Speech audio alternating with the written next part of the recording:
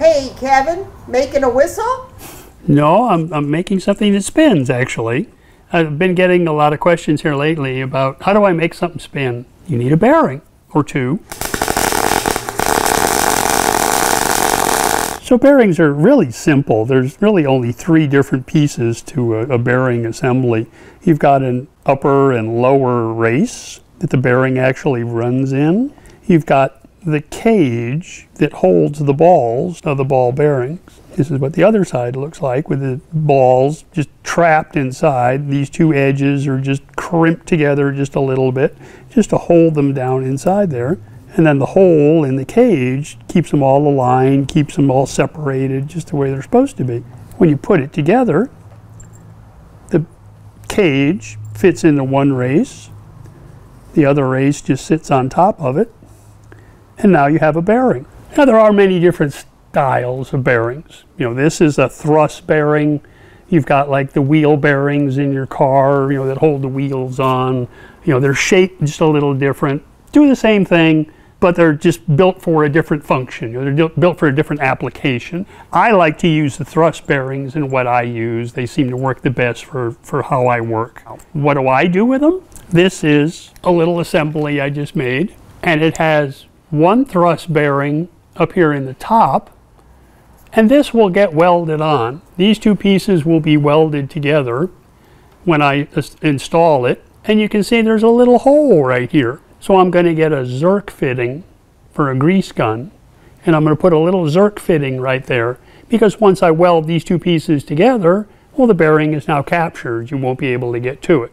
But with a Zerk fitting there for a grease gun, now every now and again, once, twice a year, give it a little squirt of grease, keep it spinning, keep it happy. So that's the top of the assembly. So this angle will actually be welded onto the sculpture itself. This all gets installed in the base. This is the top piece. Here is one thrust bearing. And down here is another thrust bearing.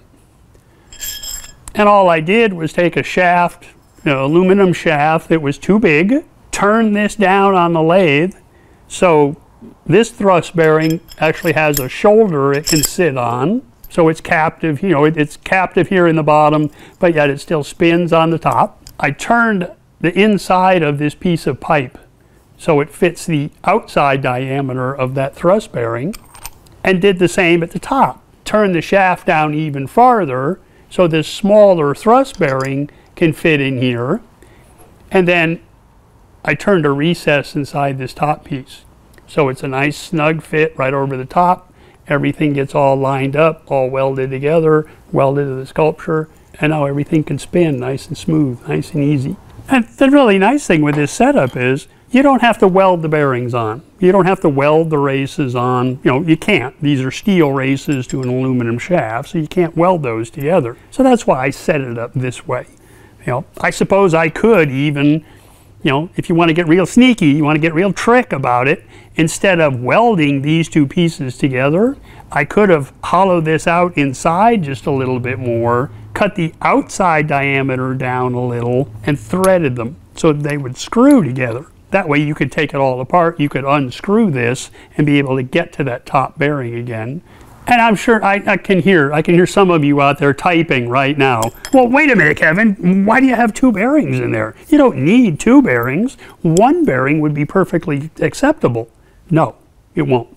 Because if you've got just one bearing down there, now you've got slop in this shaft, this outer shaft that's actually attached to the sculpture itself. Either this inner shaft has to be the same size inside diameter as the pipe, but then you can't get the bearing on it to get rid of that wobble, or you put another bearing in the top of it.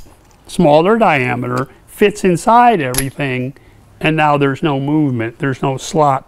If I can hold the bottom steady, there's no movement in there, there's no slot side to side.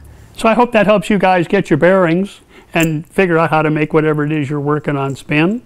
I do appreciate you all watching.